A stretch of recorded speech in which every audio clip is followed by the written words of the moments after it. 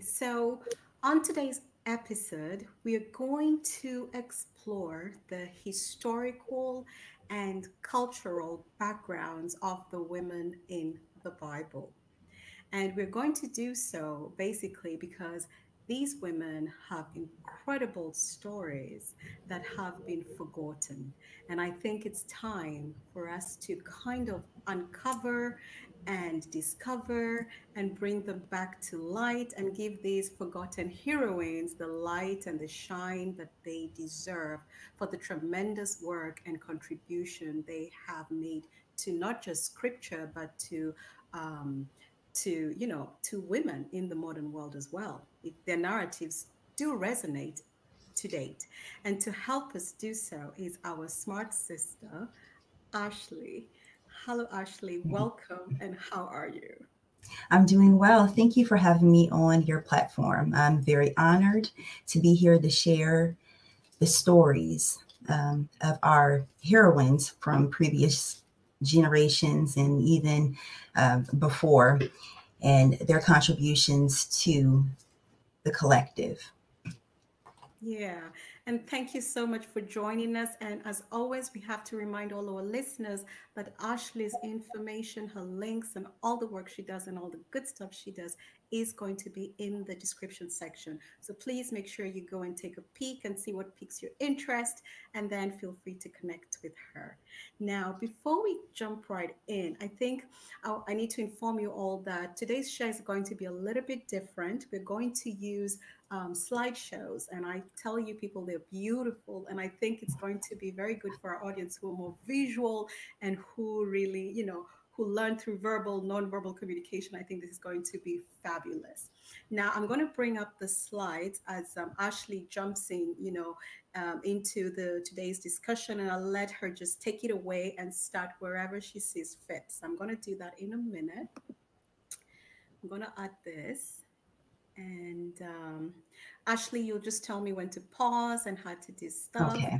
Yes, and I will.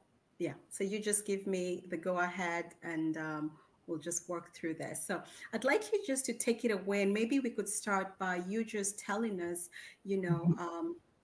why is lesser known information about these powerful women, why it's not really out there, and why they're kind of mentioned in the Bible as a you know by the way, they kind of just slide their names or Yeah, delete their names, like we don't know like who a James side White note. was. Yeah. So they're kind of made to be these mysterious, mystical women, and where you just brush through their Mm. contributions. So just walk us through why these women, why are they not well known, and why are their contributions not given credence to what they really were.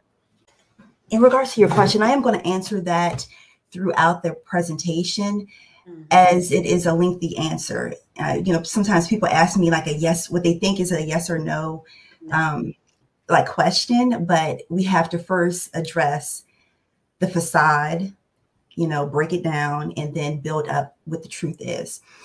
So overall, like I like the fact that you use the word mystical, because that's what the divine feminine represents, the mystical hidden realms. And we're going to get to that further on in the discussion as to the esoteric reason why women have been in the background, if you will, or in the shadows. And that's sort of kind of foreshadowing what's to come for those that may know about the divine masculine and the divine feminine as in relation to esoteric knowledge. But I'm going to get to that in a moment. I really want to back up to the first slide, though, please. Hmm.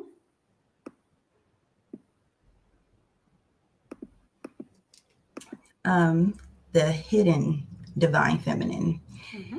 And divine feminine isn't the modern interpretation of femininity in regards to the soft life or the color palette of pink and purple.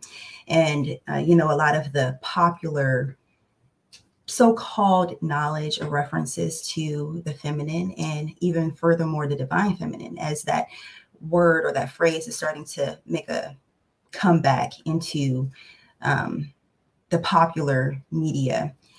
And I just want to address that first because I want people to focus not on necessarily women, but more so the divine feminine, because we are the physical manifestation of the divine feminine principle as far as spirituality. Okay, you can go to the next slide. Okay.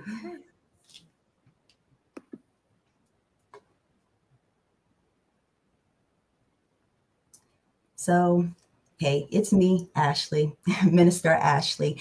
And I spell MiniStar as like a mini star, as we all are stars and we're here to shine into the world. I am an oracle deck creator, an author, and a spiritual biblical teacher. I like to research and decode the Bible. And, you can find out more about me on my platforms that will be, I guess, in the links in the bio, or either, I'm not skipping that bio, but like description. But you can, find me on fd1111ministries.org or our YouTube platform. So you can find me there. You can go to the next slide. Awesome.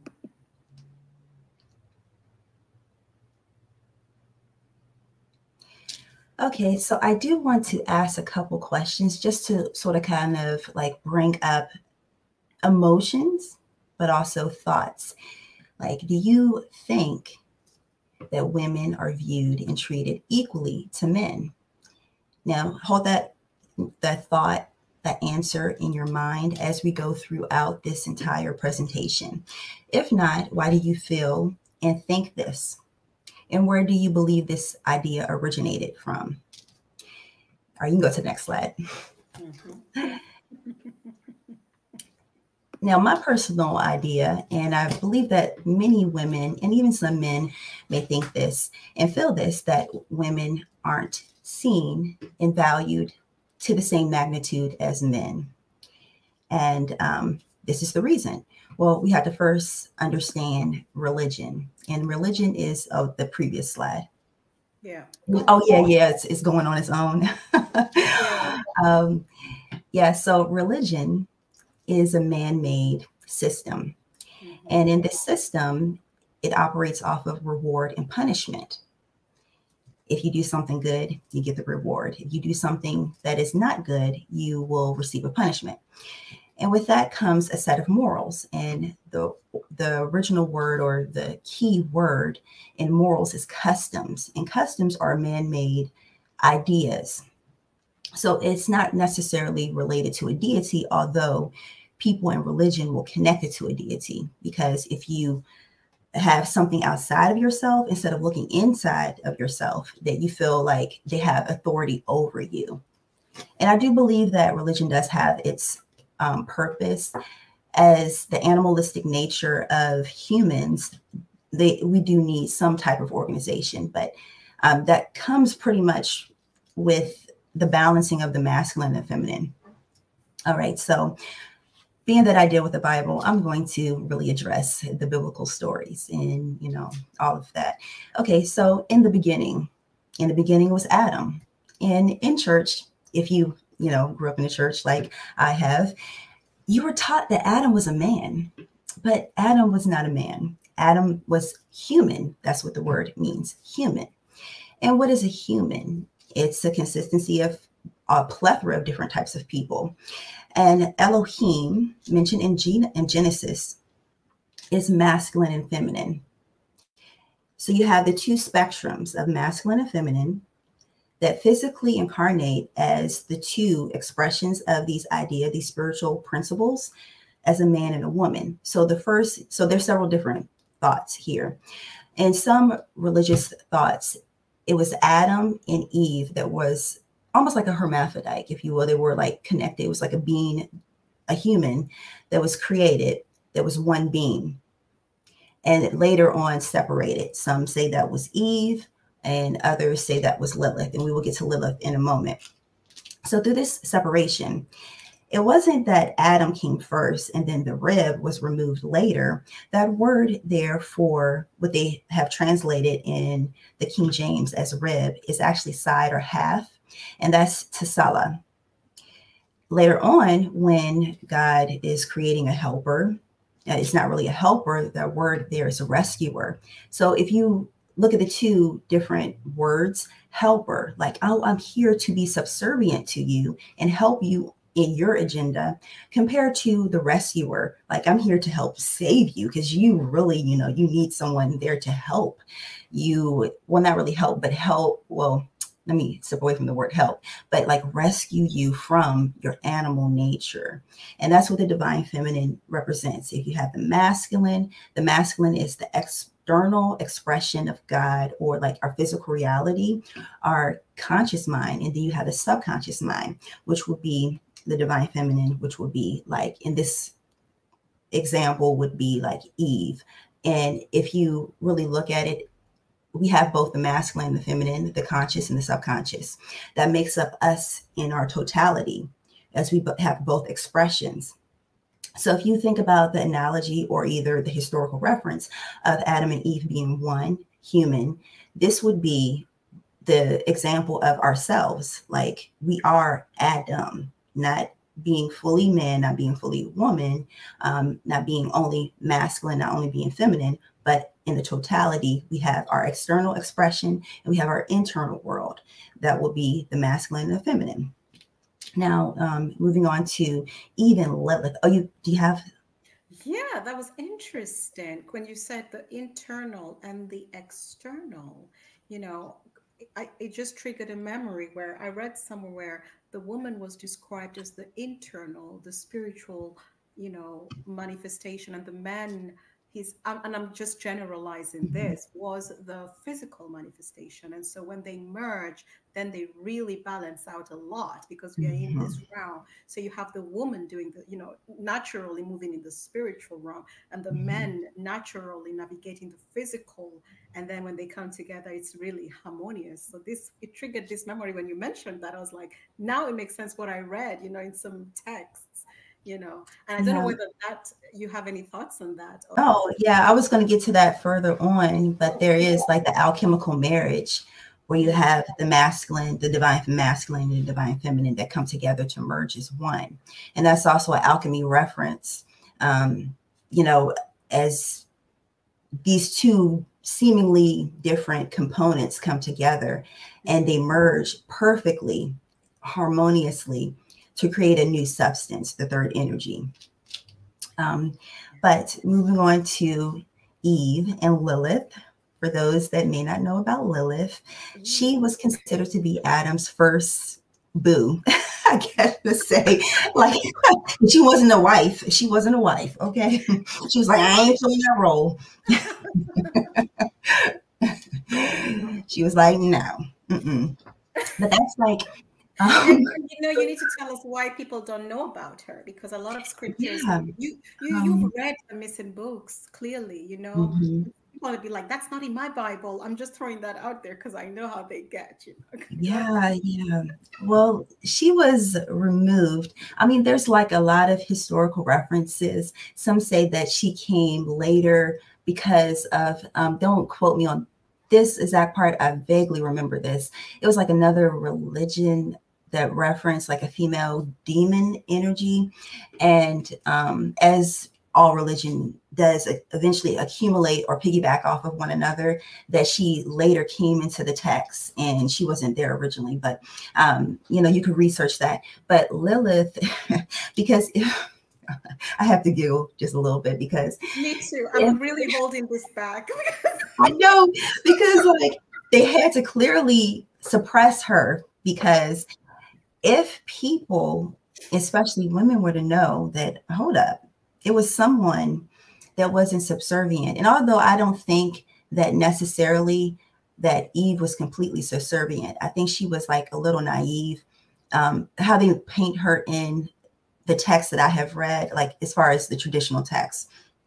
But because she wasn't really made to be subservient, but over time she was made to be subservient. I think that Lilith probably was like a spark or a seed within Eve. Now, this is my personal opinion after reading and introspection and all that. That Lilith represents the divine spark and our rebellious nature within all women, and really even everyone, but really in women, that fiery energy that refuses to give up, regardless if we are in a situation where we may not be perceived as valuable, that we still find a way how to make it through that situation. I think that Lilith sort of kind of lives within us all, even to our grandmothers that had to endure harsh treatment or they were neglected or overlooked, that fire still burned within them. So that's what I personally believe. But yeah, she represents the rebellious energy within us all. And so they also demonized her for being rebellious because she was like, I'm not getting on the bottom. Like, okay, you're not doing it right, if you know what I mean. You're just not doing it right. Can I let me take over, But another thing about the whole Lilith story is that it also speaks to women's sexual freedom and their liberation, and being able to get what they want, fill in the blank. And throughout another thing that's tied to the Lilith and Eve dichotomy, as I read further, like in history, well, further this way in history towards modern times, that women were experimented on their reproductive systems without their permission, and they were also denied orgasms in some literature I read, because it was considered to be linked to this Lilith energy. And even when giving birth, if the baby was breached, sometimes they wouldn't help the woman, and they wouldn't even give her help during child labor in some like groups. I guess it was Amish. I'm not exactly sure. Don't quote me on that. I remember reading over that material and I was like, that was really harsh, because they considered it to be Eve's punishment for being disobedient, so they wouldn't help the woman during that time period when she was giving birth. I know I've read quite a bit of stuff about that. That's horrible. And what you're saying Mhm. is it's fact. I can confidently say this because in many parts of in Asia and Africa, they still do female genital mutilation. They cut off her clitoris. That's crazy. We had a show about that. We've talked about it on our show. I've had several women talk about it, and these are survivors. This is not something in a book. These women are survivors of female genital mutilation. It's a custom. It's a culture. And I had one amazing guest who actually told me that it's happening in the Americas. I wasn't aware of that, and she gave me very, very, very important, valuable information. Our audience, I think they learned that for the first time because it's usually discussed in Asia and in the African cultures, Hmm. but not in the Americas. But it's happening in the Americas at an alarming rate. It's just hush hushed. And I think these things are hush hushed because when women are treated in such a way, it's just seen as, I think this is all still the remnants of what you just described. I didn't know how deeply rooted the punishment of Lilith was and the sexual freedom was, because these are cultures that may not be Christian, but Hmm. maybe they have the remnants or the Hmm. ancient knowledge that we have to do this to the woman. It's Yeah. happening. So it's I'm so glad you brought that up because it's a really important um, thing to consider when we talk about these things. It's happening in 2024, and Gambia just voted in a new law to reinstate it as something that should be done in 2024. They justified it. So I just had to say that out there, to our I'm just going to give a shout out to our minister in Gambia who is really putting her foot down to fight this. And you just triggered this memory because it's happening. What you said is happening in 2024. Women are not, if there's laws to cut off their clitoris so they don't experience sexual pleasure and pleasure their husbands only. And also with the birthing thing you mentioned, when they give birth after this female genital mutilation, most of them, I mean, I don't want to say most because people tell me data statistics, but death is one of the consequences because the way they're stitched up is does not allow for a very healthy, comfortable birth. So they tear, they end up with fistula. It's horrible, horrible. The bathing process, but again, it's not seen as anything. What? Yeah. So what you just said, it just took me back there. And so you are really, your work is very important because people can now know the origins of the mindset of why people, the men think like this and where the justification is. And this is not just scripture, it is manifesting in our reality, Mhm. Very today. true. Yeah. Sorry, we just had to interject, No, but you just took no, me there. But no, yeah, that information needs to be shared. yeah. Go And on. that's news to me. Yeah. Oh, you can go to the next Oh, slide, I should please. go to the next slide. Okay. Yeah, my bad. Okay. So segueing to Deborah, my phone off. Like, got some notes over here. Okay. All right. So the rebellion. Okay. Speaking of rebellion, and not really, she's not really a rebellious spirit, but she's like the force. Like, once again, we're going to this fire. Deborah, and her name means bee. And the bees, Her this name little means bee. bee, yeah, that's what it Wow, translates I as, didn't know bee. that. It's so cool. Okay, okay, okay. Yeah. And the fact that bees are very essential to the survival of the world, through the population, the spreading of the germination process. Okay. But another thing about the bee is one of the three alchemy gifts that the high priest Melchizedek gave to Abraham in the desert. And that's just how essential the bees are. And the queen bee is very essential. A little esoteric note, as I like esoteric. Mystical information. I can't do anything without it. Like all my It's analogies just have so background. intertwined. It's just Yeah, tied into it. It's knotted. yeah, it's just in me. It's just in me, you guys. So, it's in me. So she was the one and only female or woman judge, a prophetess, a warrior, a teacher, and a diviner. I added on the diviner part because you will see later on with her name and what it means, and the divinatory practices that are associated with her archetype. So her name means torch, lightning, or fiery woman. Oh. Okay, yes, fiery. And okay, so with her name, let me go get to my. Oh, one other thing I forgot to mention, because I wasn't looking at my notes, is about the woman back on the previous slide with Eve. Mm.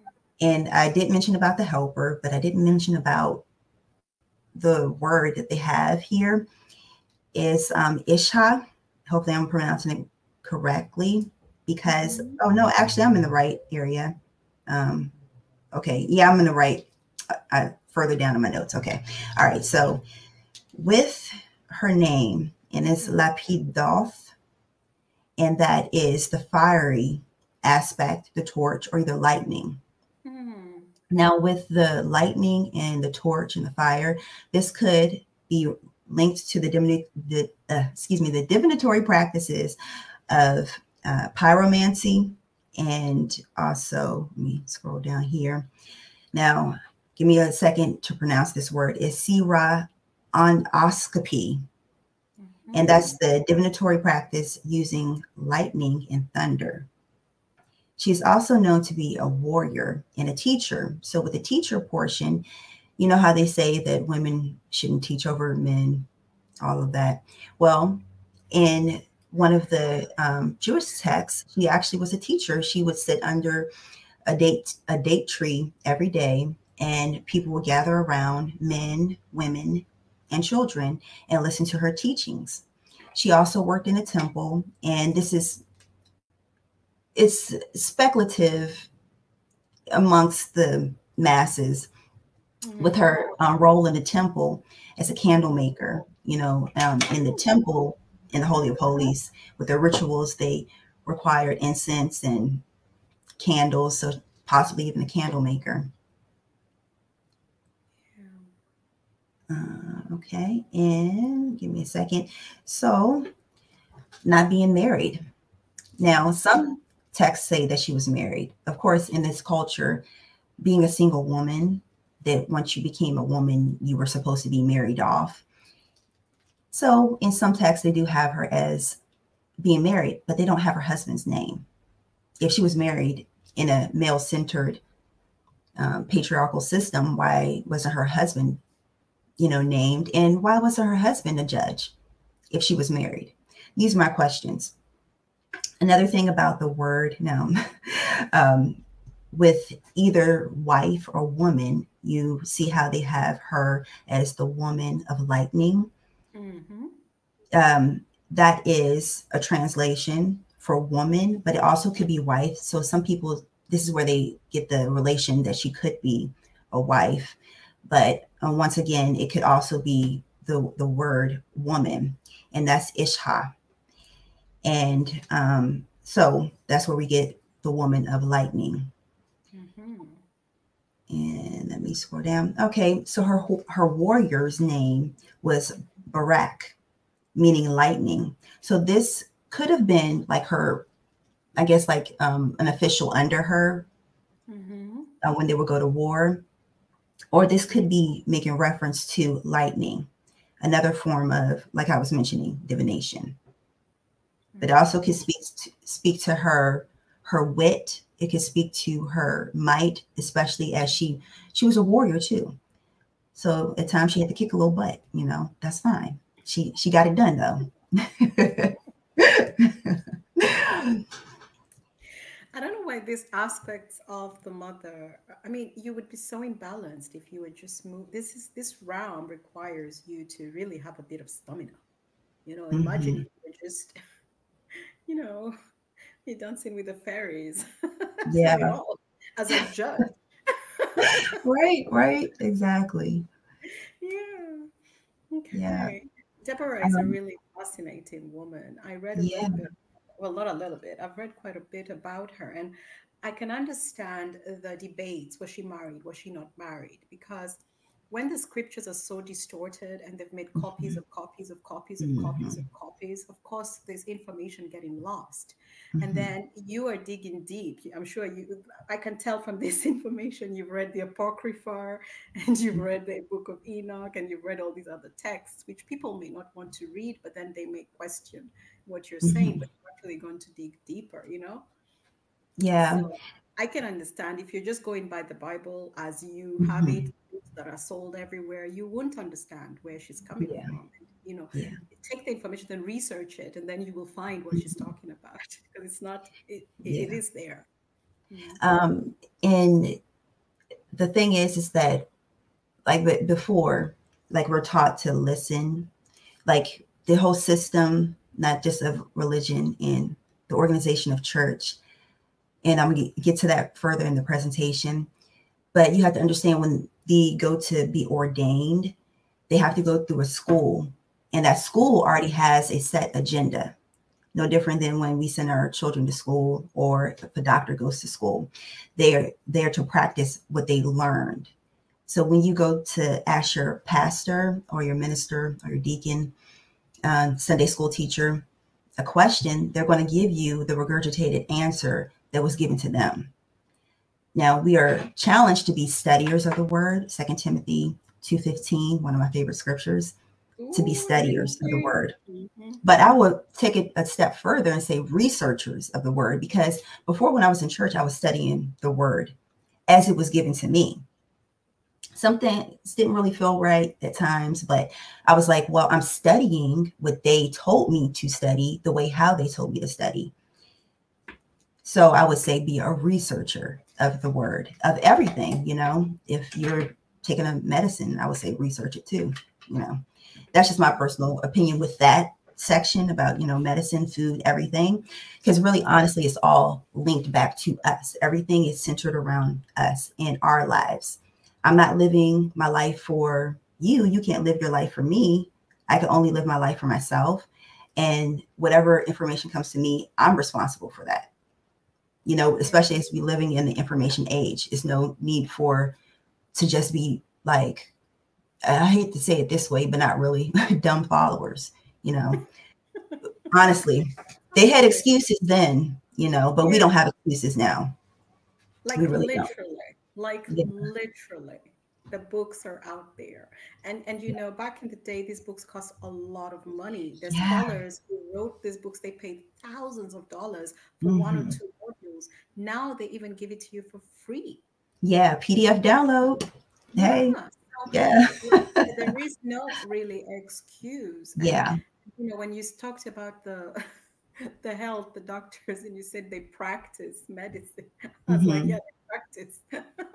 Yeah. Don't get me started on that. And that's sorcery, pharmakia. Like I have the one of the other presentations I did about medical, well, not really medical, but herbal sorcery and the Uh-huh. origins of that. Don't get me started on that. Yeah. Pharmakia. But that's something, our audience, you can look it up. She's already given you she's dropped the pebbles on the road to your research, you know. Yeah. Yeah, yeah. And yeah, these women, they're really, I mean, it was, and also as you were talking about what they're taught and how they're taught, and you regurgitate the information, they were Hmm. also taught that women cannot be teachers, women should be submissive, Hmm. women should be A, B, da, da, da, da, da. So when a woman is teaching them, there's a Hmm. block. Yeah. Yeah. And this Yeah. goes for both That's true. women and men. I know women who will Yeah. not receive the message from a woman. She would rather Mhm. receive it from a man because of there's a Yeah. block. Because the visual of this smart sister here, or some, bishop or whatever, who's a woman teaching you, the image is provoking your conscious, subconscious mind and telling Yeah. you this can't be. So that also Hmm. affects the learning, when a woman Yeah. teaches. And this, we know this goes to the boardroom and many places. People don't listen when women speak, but I won't go into that. Yeah. And yeah, Yeah. it comes from a lot of things. Yeah, and Yeah. all It's these the ladies, program. yeah, the Deborah bishop. was the first bishop. And Mm, of course, these are modern words. Bishop does have its origins in Greek, but however, like deep breath. Okay.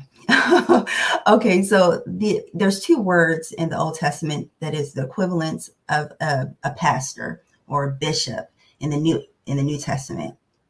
Okay. So we have Shaphat, which is judge. These are attributes. So, like with a pastor or a bishop, they're to be a good, favorable judge of character. And this happens in the spiritual realms. Like you can't just, she didn't nominate herself to be the judge, like, oh, I'm going to be the judge. It had to be a spiritual gift. And another word, give me a second to get myself together for to pronounce this, kubernetes. And that means governing, but having the spiritual gift of dictatorship, being able to delegate these tasks. So she had these two gifts. And the equivalent of this in the New Testament, that word is a piece of, give me a piece copio. And that is used in the Greek in the New Testament. And that's the equivalent of a bishop and of a pastor. And both of these mean the operation of overseer, being able to oversee the congregation or the people that you're that you're supposed to be ruling over. Okay. mm. And these are spiritual gifts. These All are right. Now moving, spiritual gifts. yeah, spiritual gifts. And remember that in these cultures, being culture Yeah. based and language based, Uh-huh. that they have the words have an entire meaning to it. Like if I say, "Oh, judge," what do you think about? You think about a gavel, a guy with a gavel, and ready, Mm. or and you think about this, but when they have these words in the culture, it's a whole custom that comes along with it, a whole mentality that comes along with these Right. words. We only have dry Yeah, English, I'm just dry. thinking that what you've just said, and I can, because I speak different languages, I can relate to what you're saying. And Yeah. when you speak different languages, you realize that English is very limited in how it describes things. Hmm. And some are like 5 words. Some languages have 5 words into one word, and you can play around with them. interchangeably to change the context, the meaning, Yeah. everything. The same words, just switching the position. And Just, yeah, I know what exactly. you're saying is fact, and people who speak other languages know what you're saying. Yeah, we get it Yeah. now. What you mean by Yeah. And Mary yeah. Magdalene, a preacher. Yes. And the Latin origin of the word preacher is to declare or proclaim. And what did she do? She proclaimed the power of Christ. She proclaimed her story and her relationship with him. And, he has risen, the story. But moreover with that, give me a second, scroll down. Okay. So she wasn't a prostitute as we probably may have gathered from either pop culture or the whole church field. I know for a while I thought that until I did my own independent research. So it was that story came from the Pope Gregory the First. But however, in the 1960s, the Catholic Church had to apologize. In the Gospel of Mary Magdalene, she traveled to spread the good news. She proclaimed, like, pretty much almost worldwide, not completely worldwide, but she did her thing. And she even in the book of the Mary Magdalene that she had Jesus's child, known as the Holy Grail in some customs and beliefs. She was a female preacher like Junia, Phoebe, and others. You can go to the next slide. Yeah. So Because, like, Jesus had a child, Ashley. yeah, according to like one school of belief. I And think that it's will not be like, one school. some say it's RH negative, I think, or like a blood type that's supposed to be like the offspring of Jesus's child. Okay, Yeah, that's an interesting one. yeah, that is Worth interesting. looking up. Yeah, but Mary Magdalene is an interesting Mhm. woman because there's also the conversation around, was she one of the disciples? Mm. Yeah, in And the book, yeah, she was, and also I think in the book of Thomas too. mm, It's another book that she was like a disciple. mm-hmm. Hmm.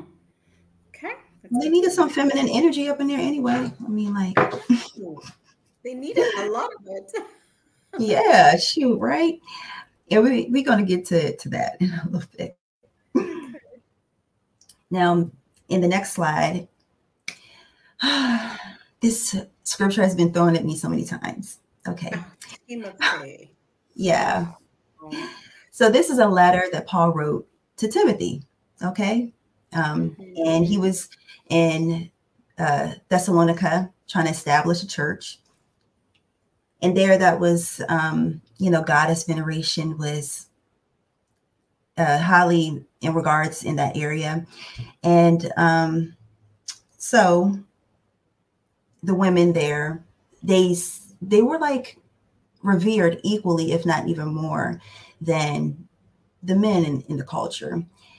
And so to give some type of structure, that was Paul's opinion, because he starts it off like, I suffer not. And he's talking about himself and he's giving advice.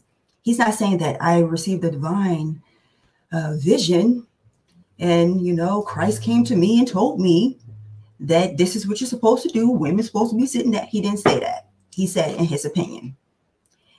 Yeah, the That's book just of very basic. Paul. I'm sure you'll go into it. The book of Paul. The book of The Paul, Timothy, and the Council of Nicaea. Those mhm. culprits. Now the book I'm of sure. Paul, I haven't read that, but because I like to dig deep, so maybe Mm. I probably skimmed over it. But I'm a digger, so I I like, knew I can't really speak on that. I'm a digger, so um, you can tell because these are not in the Bible, There you have yeah, to dig yeah. a little bit. Yeah, and Timothy. Yeah, go on, Yeah, Timothy. but like a Paul, you got to understand his background. He was a militant figure, Hmm. very dominant. high-ranking official in the military. And he had that tactical mind. Like, how do you go and establish a religion that I can spearhead, and putting himself in a position that we're still talking about him to this day? Very smart, I got to say, as far as solidifying his legacy. And what better way to do that than to structure the new religion where he's at the forefront? And how do you do that? If you have, first of all, he's Jewish, so he came from the culture where women were second, like property. So when you are trying to conquer another nation, you're going to have to instill some structure there. How do you do that? You just take the same model that was in a previous area, and you just apply that same tactics to that new area. That's the thing I can say. He was brilliant with, that. Yeah. He did what he came to do. I'm not saying I agree with it, but I mean, we can take some tips from him if we're trying to, structure something, tear down something. They were very strategic and political at the time, because the Council of Nicaea, I know you're going to talk about it as well. That's all they were doing. It was politics. And then they had to rearrange, shift the pieces on the deck to make it suit the agenda. Yeah. And Paul it was their time, they used it like that. Yeah. Like the key word in the scripture that people focus on with being quiet, be silent, women, all that is Hezekiah. And that does mean quiet, stillness, and silence, but peace. And it speaks to an overall practice of inner peace. This same word is mentioned in 2 other instances that has nothing to do with women sitting still. It's about silence.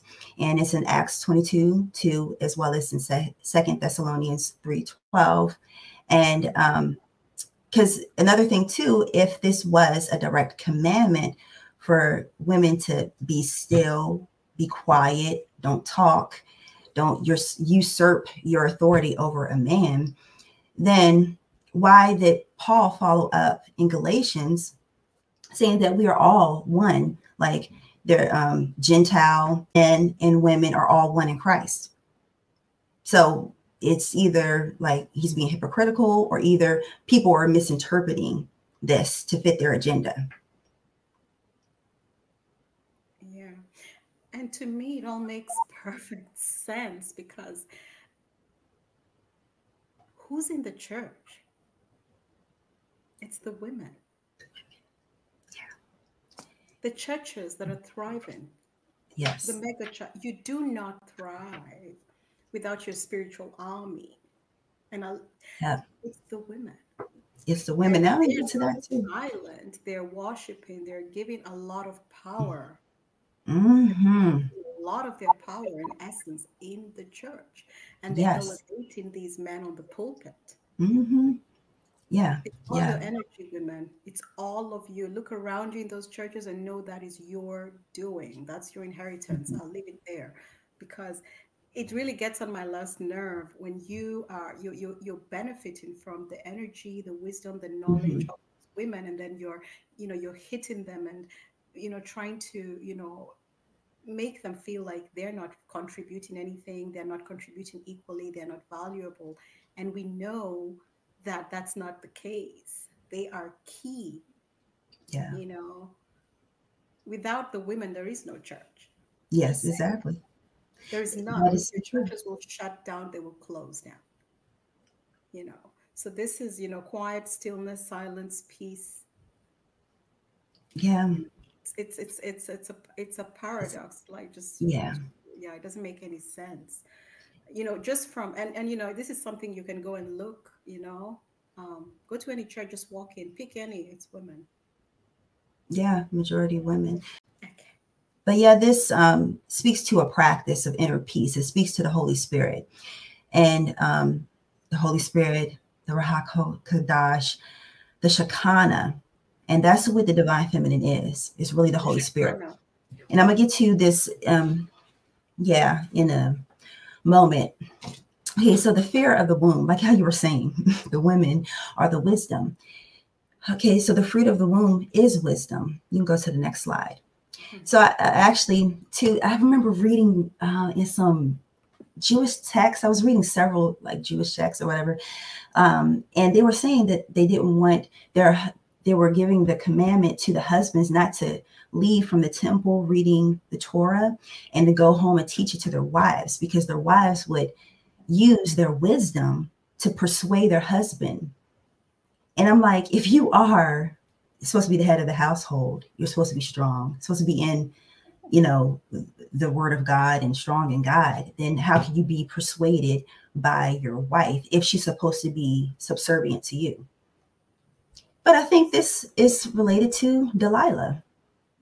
Okay. Again, and also I think we need to touch on this word rebellious, because any woman who just moves a little bit, out, just does things out of the norm, or just steps out of the line or out of the box, is just rebellious. Yeah. Jezebel rebellious, so Deborah rebellious. They just throw Yeah. this rebellious. But it's what? Yes. Please touch on this as well. Why this word rebellious? Well, I think it is. Now, I haven't broke down the etymology of the word though, but and of course my mind is starting to work now looking at the word. But I think it is just a way how to try to control people, period. I did a blog post in a video on Jezebel and the misconceptions about Jezebel. Now, I'm not saying that she, she did one like thing that I consider to be really like out of pocket, but she was a ride or die. She was about her husband. She got him that field. She got, she was a woman that made it happen. And people would say a woman wearing too much makeup, or you're a Jezebel. You don't even know what a Jezebel is. You're just throwing it out, trying to insult someone. And with Delilah, she was demonized as a, rebellious woman or a fast woman. There's actually no reference to her, real reference to her being a prostitute or a harlot. Now, she could have been like, maybe not a virgin or something like that, but she was not promiscuous. There's no like real reference to her being like a whore, like, taking payment for that service or anything. But the one thing that I do appreciate about her overall is that she represents independence, and she represents, some modern women may say like a gold digger, but she represents like being able to see an opportunity and taking advantage of the opportunity. Now, she was a tool of God, because Samson, what was he supposed to be doing? He was supposed to be fighting the Philistines and, eradicating the enemy, but he was focused on getting some, honestly, because he had, in other texts, he had like a wife, and then he had somebody else, and then he was in love with Delilah. I really Womanizer. enjoy your ministry. I think your church would be on and popping. He was busy getting some. Yeah, he was just, this is You his make thing. so much That was the ministry right there. He wasn't doing the Lord's work. That was his ministry, getting a little something. Yeah. Jezebel, she was a ride or die, right? Like, Yeah, she was. Most men would want a woman like that, Yeah. Yeah, but your they just ministry is very, people be like, ride or die, it's, you really connect those dots, getting some. Yeah, that's what he was Sorry, all I about. just had to laugh because I was holding it back in. I'm like, I like this church.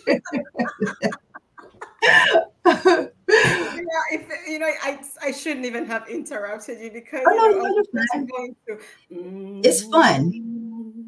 the humming. Yeah, it's fun. It's fun. I am going to do like a blog and a video about her, because she is a head worker. She was a head worker. So there's two references with head worker, like someone that uses the art of seduction to sway a person. That could be one, thing that she did, but she also was literally a head worker. So your head, your hair is connected to your nervous system. And basically by them cutting, remember his strength was in his hair. So they cut off his hair. he became weakened because of excuse me, because of his nervous system.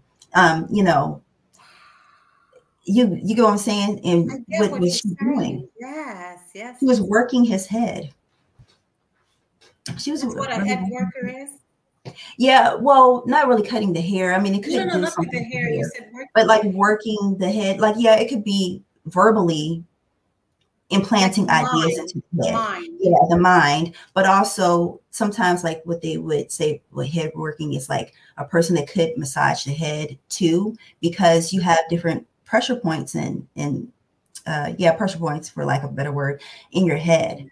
So the temples, remember the temple, the holy of holies, the temple.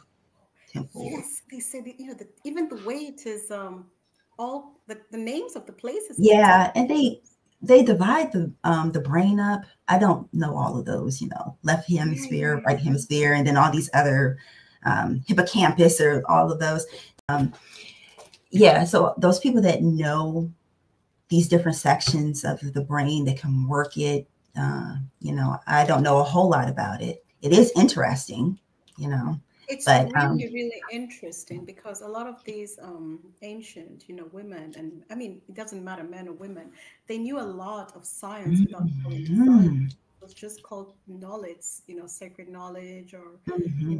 the magi's, everyone had a consult, all the kings had the seer or the woman or the Yeah, herbalist or the healers. They knew it was biology and science. They just called it something different. That's why I yeah. was very interested when you said head work. I was like, she must have had a lot of knowledge on the body, how the mind Mhm. works, responds, to the anatomy and, you know, Yeah, that really, makes a lot of sense. cool. And the more that, because like I have my ebook and I'm converting it to a paperback, so I'm adding even more, you know, information into that book. And the more that I dive deeper into the practices, the ancient practices in divination and magic, the more that I realized that these high priests they were doing all kinds of stuff. Like this could have been a sacred science. I don't know the exact word for it. It's so many of them, of working the head, just with touching the head and examining the head. It could have been a form of divination. You'd be surprised how much divination is tied to the medical field. Yeah, the touching of the The head in a lot of culture. I don't know. I know in my culture, blessing. when babies are Mhm. born, nobody is allowed to touch the head, the sensitive Yeah. part of the head. You don't touch it, and Hmm. the head is protected. Also, people say the African women tie the head wrap for Hmm. beauty. No, it's for a lot of things. For protection. Yeah, yeah, Yeah. and Yeah. This is still sensitive right here. yeah, Like even if you get sunlight right here, it's good. You know, to have sunlight shine oh, on the top here, of yours. hmm, Yeah. Like every so often, you know. nice. This is interesting knowledge. It's really worth doing a deep dive because it's Yeah. understanding the body, and the mind. Yeah. You can go to the Next next slide. slide. Yeah. Okay.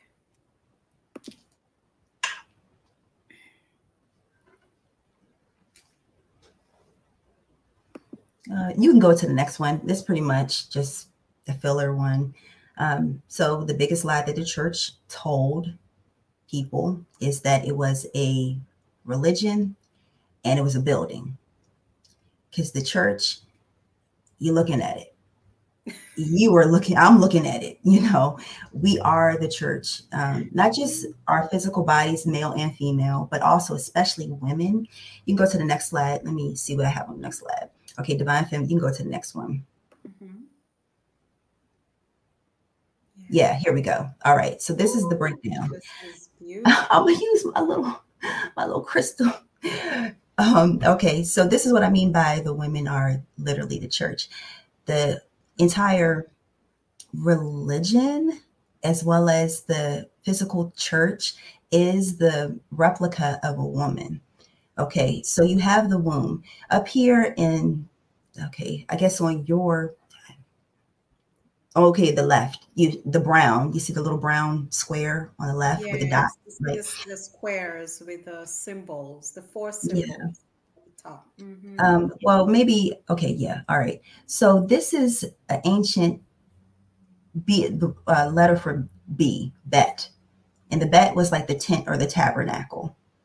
Oh. This would be modern day, what they call the tabernacle would be like the church. Okay. So you see that little dot in the middle. Yep. That represents like, okay, so the bet, the temple would be the woman, the womb. The Oh. dot in the middle would be like the child. Mm-hmm. And remember, the culture is centered around, everything is centered around the culture, is centered around day-to-day life. So day-to-day life, you have the woman, like say this was like a literal house. Mm-hmm. The woman and child in the inside of the tent or the tabernacle, Mm-hmm. and the man that sits on the outside to protect what is inside. This is symbolic of the conscious mind, masculine, sitting on the outside to protect the subconscious mind. Because once something is implanted, aka impregnated into the subconscious mind, it grows. Yes. So the womb represents the subconscious mind, but it also represents what they call now the church. Because the church is supposed to be like where you go into the temple to worship, or worship is a spiritual experience. It's letting down the conscious mind, the physical defenses, so that way the subconscious can take over, aka the spirit, what they call like the Holy Spirit, can take over. So you can't just let anything inside of the tabernacle into the tent because it will grow. So the masculine, this is the whole concept of all religions, but I'm just going to focus on the Bible. Okay. So Yeah. when they say that the man is supposed to be like protecting, going out, doing all this, it's not talking about a physical man. It's talking about the masculine.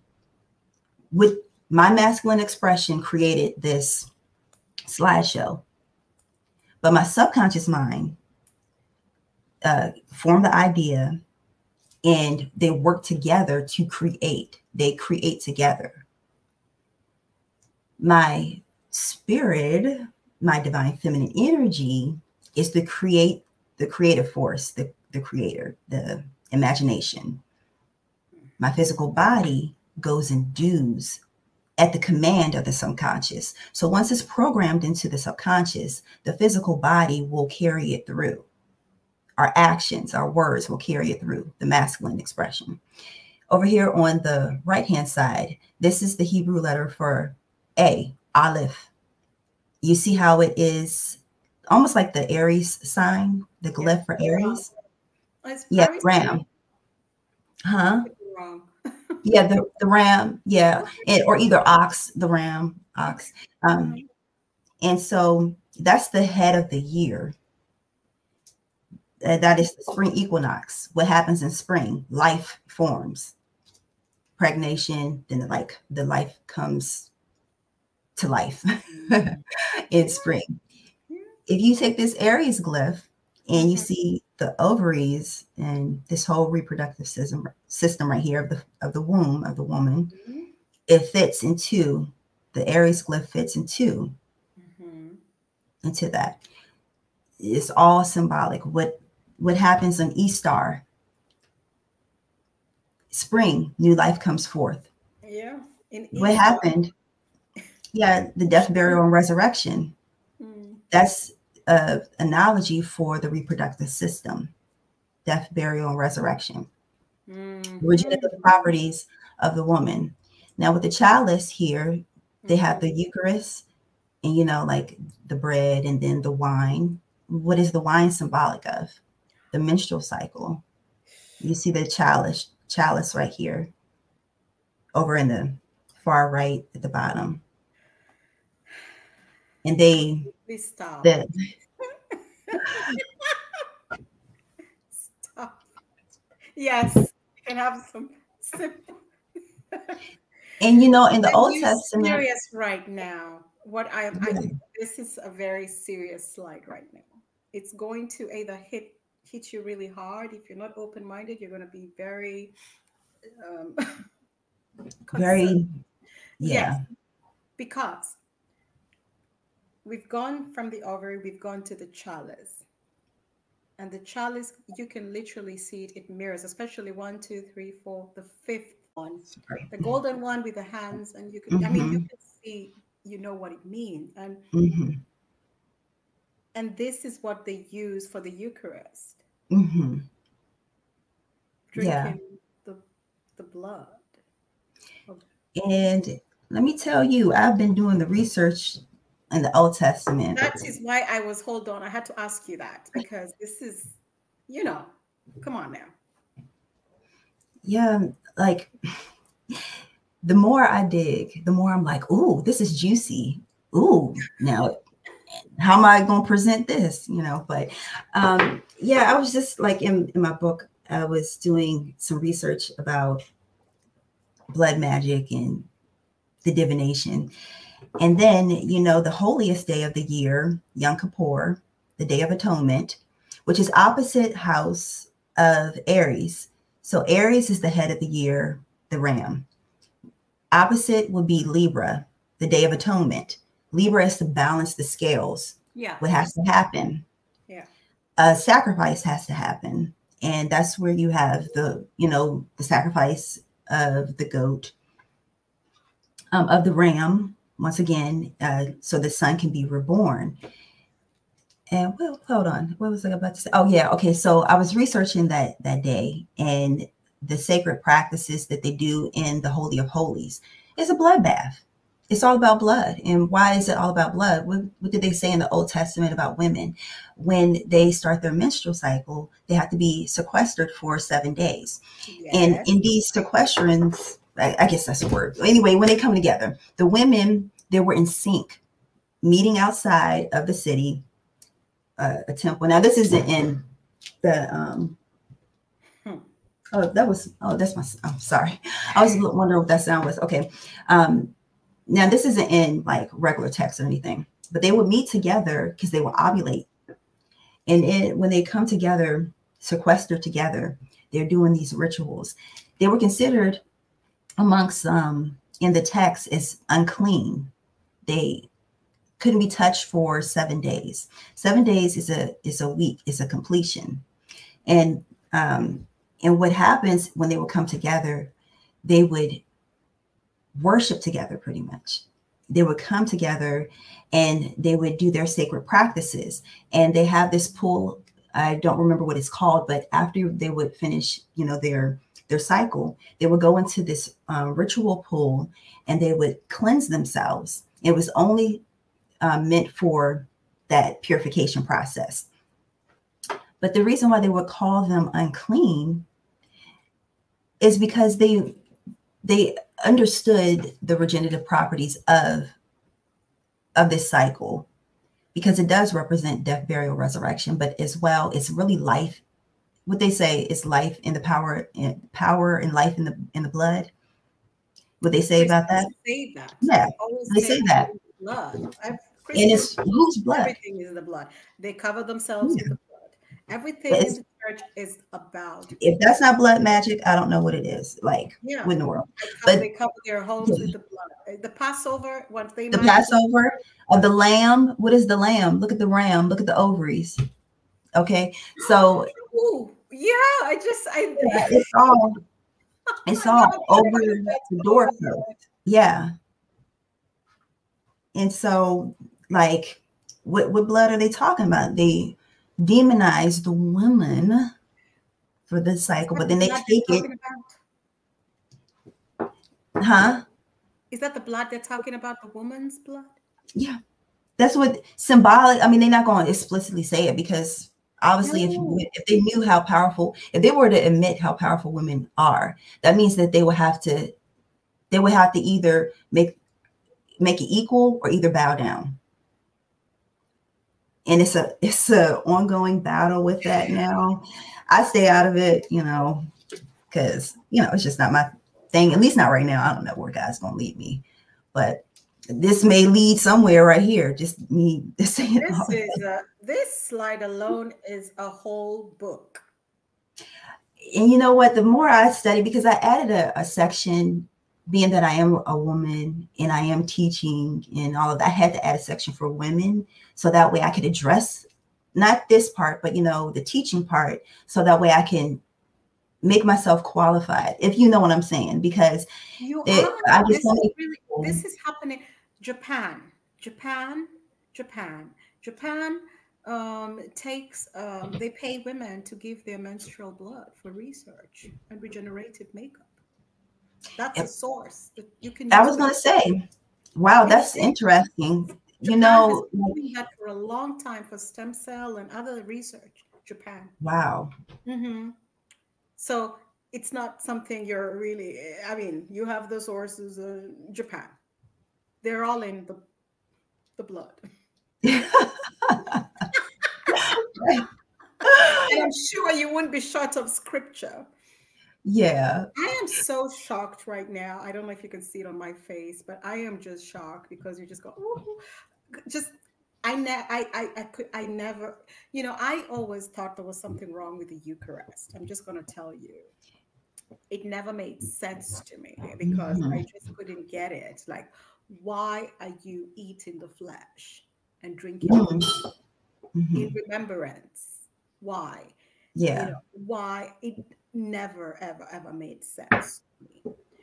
Now, but I always thought that was, I never knew, this was this. Yeah, me neither. Until kept I always thought researching. it was just some kind of weird. Weird. Because I also wondered about the obsession with blood in the church. Blood. Yeah. It's Yes. blood, the blood, and I call on the blood. I pray the blood. I'm like, what is going on? Yeah. And you don't think it's like weird? Well, Yeah, and we also, you said something also that is scientifically proven, and that is when a group of women, and I'm sure you've mhm. not experienced, or you have experienced this, when you are um, friends with a certain group of women, your periods Mhm. all sync up. All start to sync up. Yeah, in Yeah. high school, we all knew. Once you started Yeah. sitting next to each other in class, you would sync up and have your periods, just back to back, your work colleagues. It happens. Mhm. Yeah. Yeah. And this culture is sort of kind of sad though, because like I grew up, it'd be like the worst thing ever to happen. And you know, it's just nasty. But if you really look at it, it's beautiful. Like you can do, as a side note, you know, some people may think it's gross, but anyways, I don't really care anymore. But you know, No. literally, like how you said with Japan, they are right on target. They know.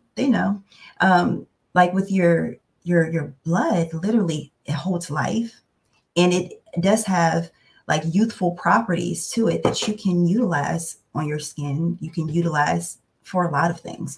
They were sprinkling blood on the altar up in there in the Old Testament, slaughtering all kinds of things and sprinkling blood here, blood there, and all that. And but yet people don't think that's weird. The church is all about blood But sacrifice. yeah.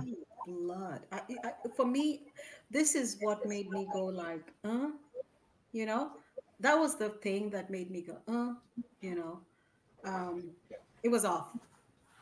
All that blood sacrificing thing. Yeah. It was off, and this is now a whole other twist to the tale. Oh Oh my my God. goodness. Yeah. Oh, Ashley, this is something. This is That's something. I'm just visualizing the Catholic Church, mm, and with the chalice and their candles, because it talks about, when Deborah, you're talking about the candle, hmm I just seeing all of it, the altars and with the, and all kinds of things. Another thing too, yeah, I'm sorry. oh We yeah, have to do it again Definitely. with other stuff. Like this was fun. I know. Oh, we finished. This is it. Yeah, is it another script? Like, is this it? I played Okay, it. this is it. Yeah. Okay. Yeah. Yeah. Yeah. That's Oh, it. we did well. Yeah. How much time Yeah. do we have left? Okay, this is really, really good. So, Okay. oh yeah, yeah. I let me add on one other thing because I didn't get to that in this last show. Okay, so Mhm. when you were asking me something about like marriage, something, but anyways, I'm going to break it down real quick. Okay, so the reason why marriage is such a focal point in religion, Mhm. and the reason why they made women subservient to men, because if a woman knew that she was equal to a man, she knows that she has the right to challenge him. So what they would do, if you're building a nation, you want as many people to back you up in your nation and in your movement, in your decisions. Mm-hmm. For the kings, and now we have like presidents and all these rulers and stuff. Mm-hmm. So how do you get all of these pieces, pawn pieces, to fight for you? You put them into, you give them a reward. First of all, the reward would be, okay, you go out, you do this for me, you win, and you come back and you get to settle down. You get to have your own kingdom. Your own kingdom would be your household, and you are the ruler of your household. You will have a prize, a woman, so that way you can carry on your lineage. And guess what? You carry on your lineage, have as many kids as you want, and the ruler knows that they're going to have troops that will be able to back up whatever plan that they need to have done. So that's the reason why they made marriage like, oh, the central figure, because like even in other ancient cultures, like it was, you didn't have to get married. Like sometimes people had several boos, or wives or husbands, or free, like in my now, over my research, and also just gathering information over my lifetime, that it never really is natural for people just to find one person and just stay there. Especially if you don't plan on being adventurous, like the way how societies are set up. In order for it to feed a society, you have to have bodies to feed that society and to give the energy, like the matrix. So, and to keep people in that society, what will keep them anchored there? Family, a job, familiarity, that will keep them anchored there. So the whole design, I mean, it's pretty genius, but it also can suck for people that know that they may not be made for that lifestyle. But however, being that it was tradition, being that this is what the norm is, I feel like I have to uphold it. And I thought that too for the longest time. But, I realized that, that was just a design made by men, and it's not necessarily a God-made design, because we're going to naturally procreate anyway, whether we have a spouse or not. No different than animals. Although we have a higher nature than animals, not to abuse them, of course, but, we do have a higher intellect in some cases, not all, some people, like, Yeah, exactly. The dolphins may differ. They might. Right. Yeah, so some of the animals, if you watch them right now, they're putting some humans to shame. I'm gonna just say it like that. I agree. I agree. That's Their why I was level of compassion, emotional quotient and intellectual is out there, is up there, and some humans are just like, yeah, I know. I just don't, like, where's the empathy? Where's the love? Where's the compassion? yeah, and the animals just do it, like Yeah, exactly. no And questions asked. Yeah, yeah, like what in the world? yeah. And that's the reason why, like marriage and the inequality was developed. So they can pretty much have people to run their societies for them.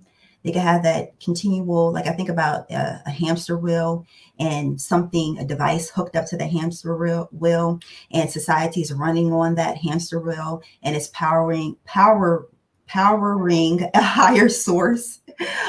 And the whole matrix, if you ever seen the Matrix, how that is set up. Yeah, and when you talk about marriage, you can see the trends in polygamy and Hmm. polyandry. Polyandry is Hmm. women with multiple Women, husbands. yeah. Polygamy is the men with multiple Hmm. wives. And, when I look at some of the families that promote polygamy, I'm like, they know nothing about it because in Hmm. the African context, the men who had back, way back when it Hmm. was a thing, most men used to refuse the wives because it was too much. They were like, no, Oh please. gosh. Yes, they were refused. And I'm talking about things I know for real, for real. I didn't read a Hmm. book. I know these families. And, I've talked to these great grandfathers who were like, Hmm. I didn't even want my second wife.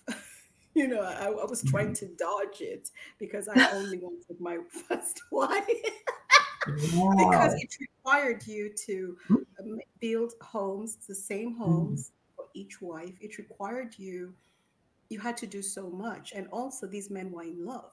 They all admitted, Mm, every grand old, these are old grand great, they loved one wife. There was a favorite wife. They loved her. And the rest mm, were not love. They were responsibility based on mm, culture. It was called wife inheritance. So I've heard of that. yeah, they didn't want it. It was a Mhm, responsibility. Again, you're talking about culture and tradition. They were like, it's my duty. So all these things, they're just like you said, people are put into these different programs and they don't know the full story. mhm, And also the real polygamy that I know about in Africa, the wives picked the wife. mm.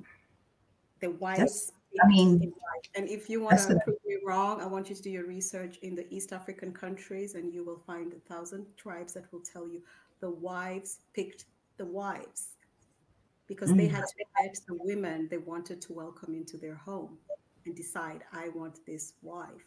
They picked the wives. And it was mostly economics, if they were wealthy, because the women were running the home. So she needed help. She then picked the wife you should pick her like a great business partner, you know. that makes sense, though. It is like a business. Yeah, so it's not what people sell out. I have all my booze, three wives. I'm just like, that's just Yeah, they have the wrong idea about it. totally, yeah. But we could go Yeah, on and on about marriage and wives and all this stuff, and yeah. I would like to thank you. Thank you for the invitation. You're welcome. Yeah, and I hope you'll come back. You're most I welcome to. will. I will. We had so much fun. I'm sure this one is going to be something for our audience. And this was fun. Word. Anything that Oh, you want to say before we head out? I'll just let um, you have the last you word. know, I would just say question everything in research. Okay, wonderful. So this was Minister Ashley, our today's smart sister, hanging out with us, and we really enjoyed hanging out with her. And remember, everybody, if you want to connect with her, all the information is in the description section. Thank you, Ashley, for today, and Thank you. look forward to another share in the near future. Thank you. Okay, thank you so much. You have a blessed one. Thank you.